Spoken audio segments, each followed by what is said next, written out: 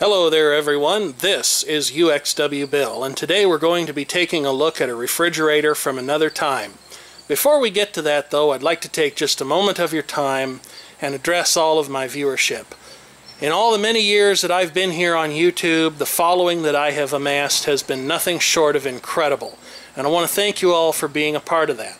I know that as of late I've not been making a whole lot of videos, but I've still been on YouTube responding to comments. I'm still very much alive and well, and I would ask you, if you have any respect for me at all, and I know that many of you do, please stop fanboying me when I make comments on other people's videos. Yes, I'm still here. If you're not seeing my videos, if you're not seeing my comments, if you're not seeing the things I'm doing, something is wrong with the device that you're using to ingest YouTube or watch YouTube or whatever it is the cool kids are doing with YouTube today, which probably isn't what the cool kids are doing at all. They're probably doing things that confuse and frighten a caveman like me, like Insta TikToks and Facegrams and I don't even know. So what do we have here? Well, just another thing that I totally didn't need, and I will not be keeping this. This will be donated, maybe sold, something along those lines. No, it's not available here on YouTube because, as a long-standing rule, I do not sell,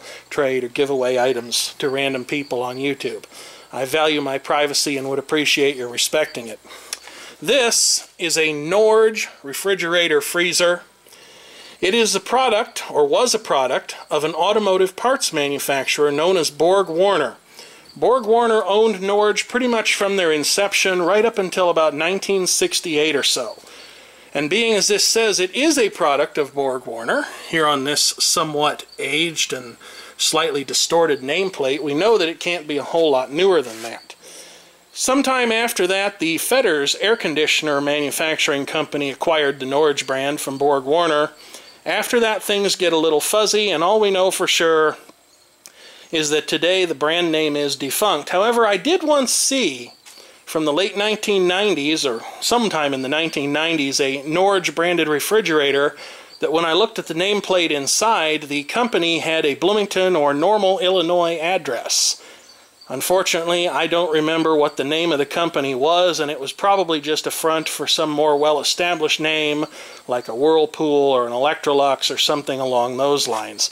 So we know at a minimum this thing's got to be over 50 years old. This is actually a curbside rescue, and as I said previously, even though I know I did not need this, there was a chest freezer sitting next to it that a particularly cruel fate had befallen. Somebody who wasn't messing around cut that sucker in half.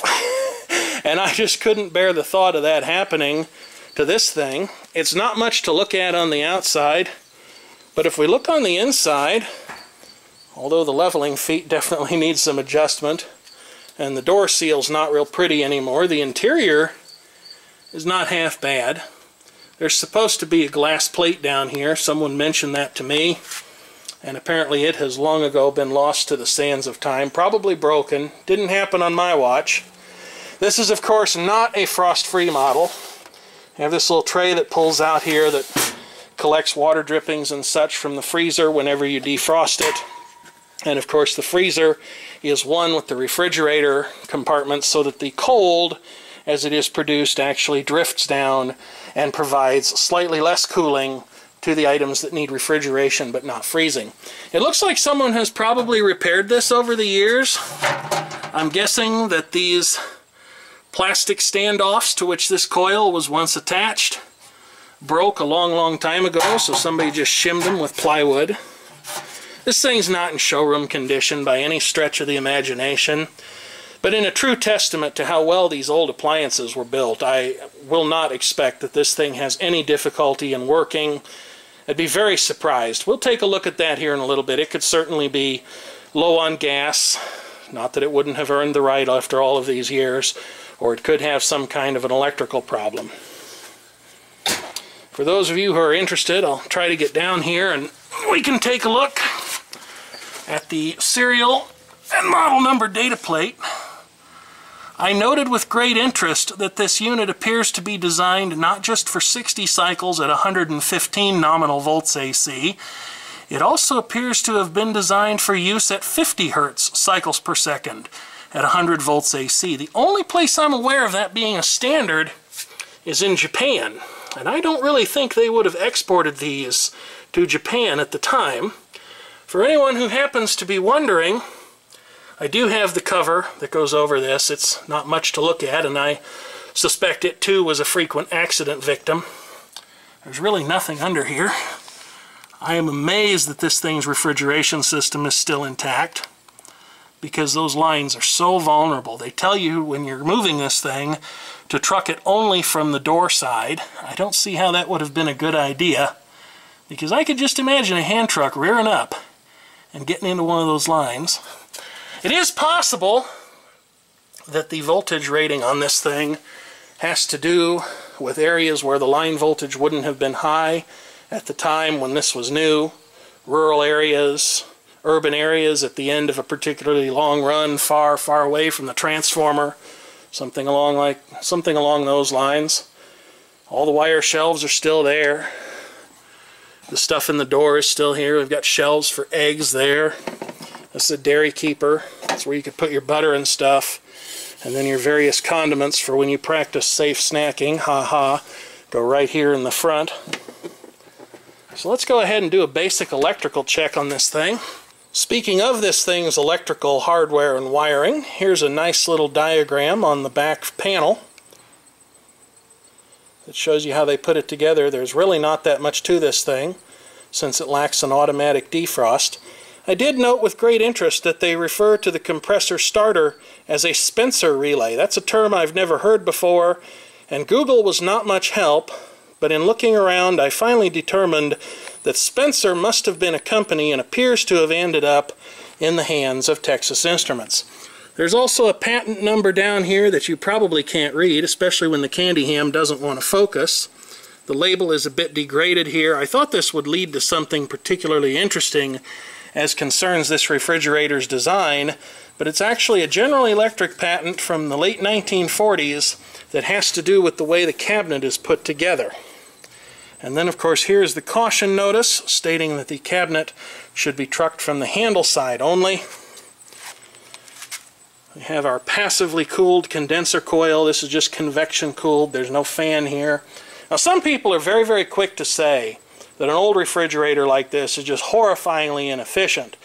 And that's really not true. Although there certainly have been improvements to the efficiency of refrigeration systems over the years, the big energy consumption in these things comes not from the refrigeration system or the compressor, but rather from the defrosting heating elements that are inside.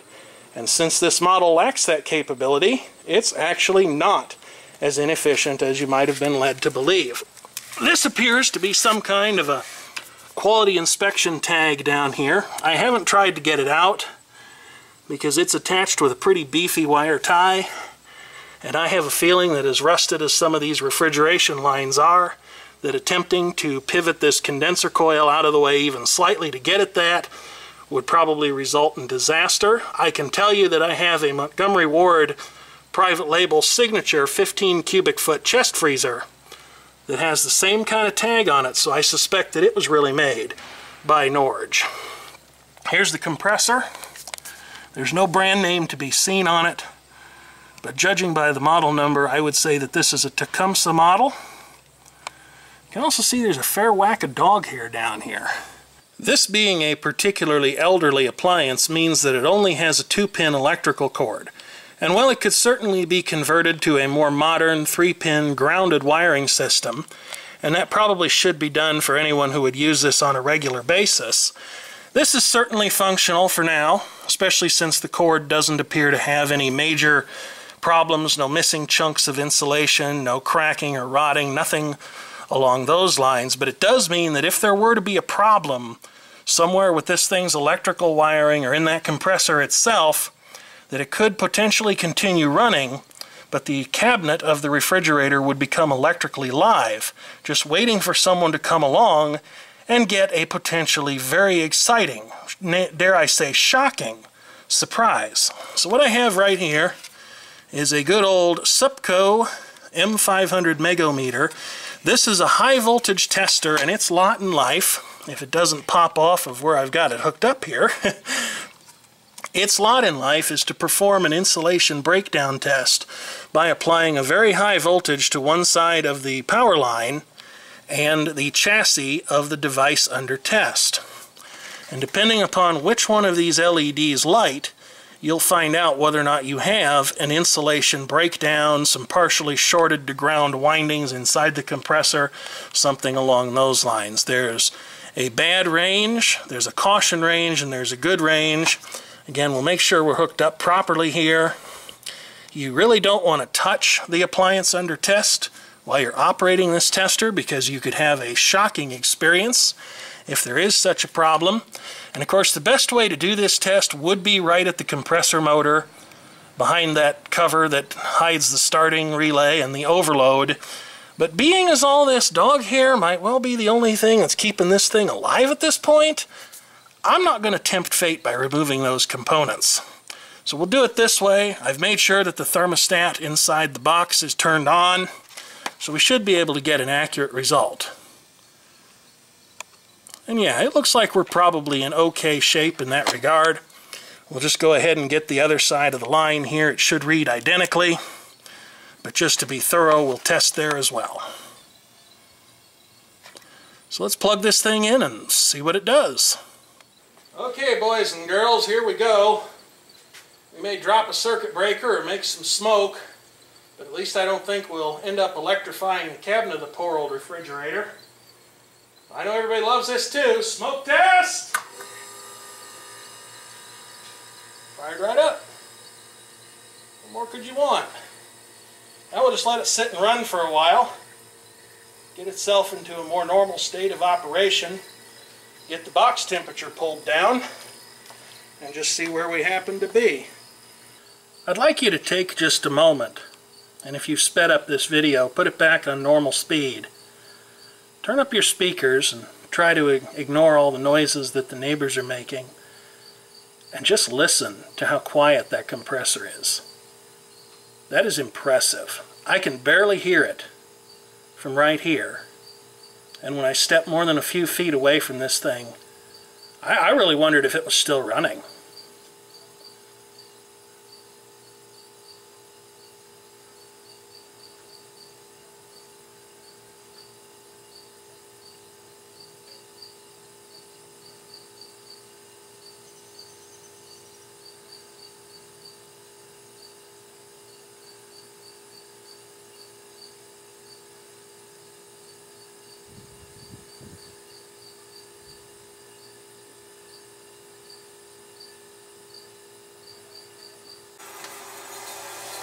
What you're hearing right now is the sound of refrigerant coursing through this thing's metallic veins as the compressor pumps it around.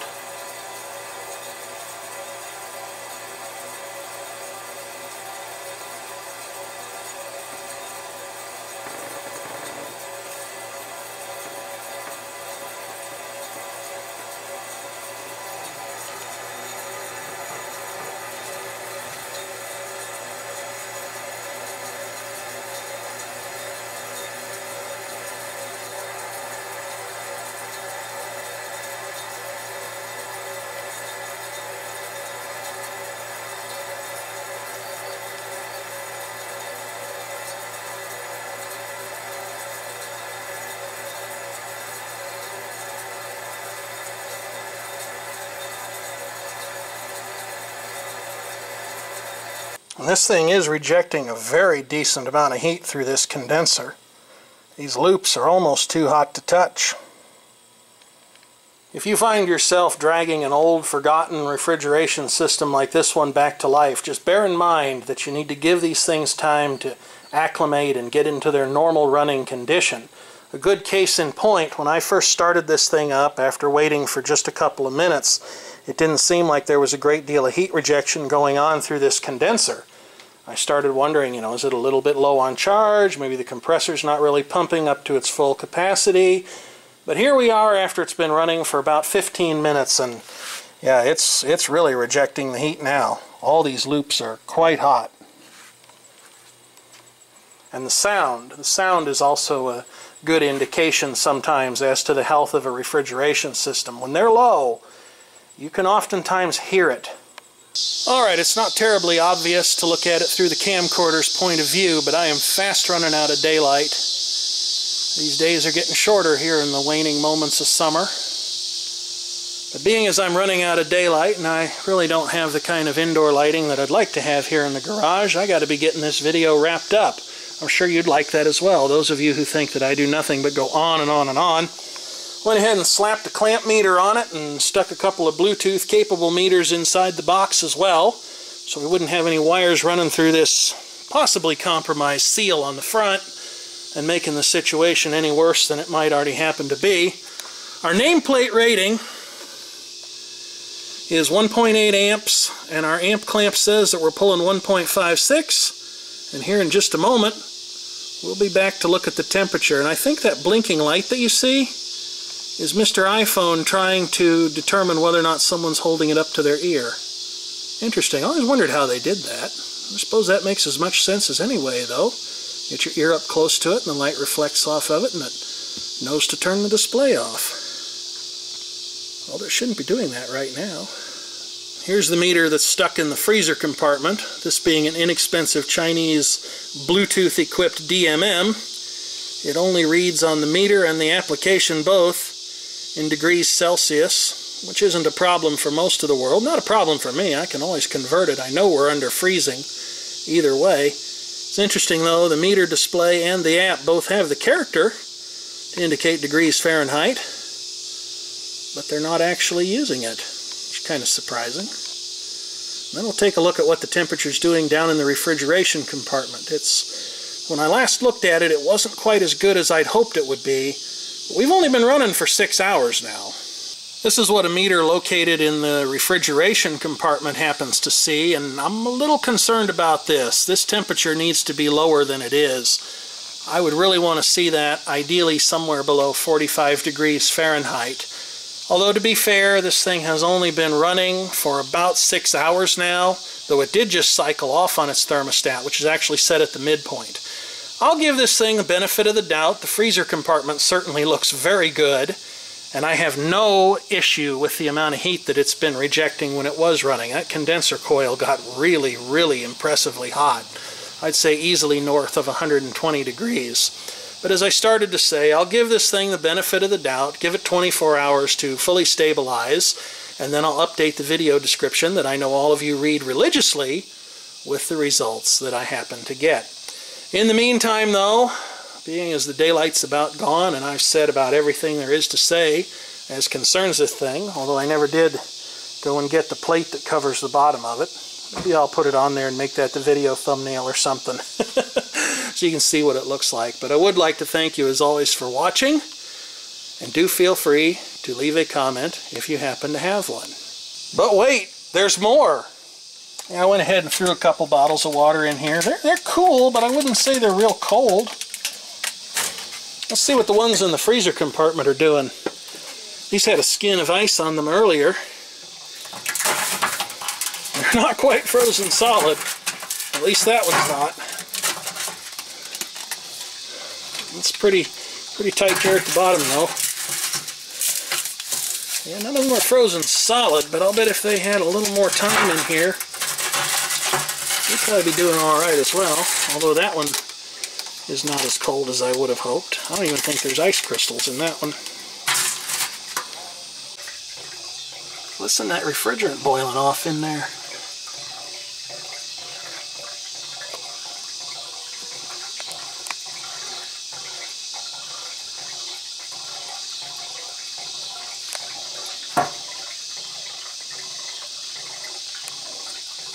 Yeah, I can feel that.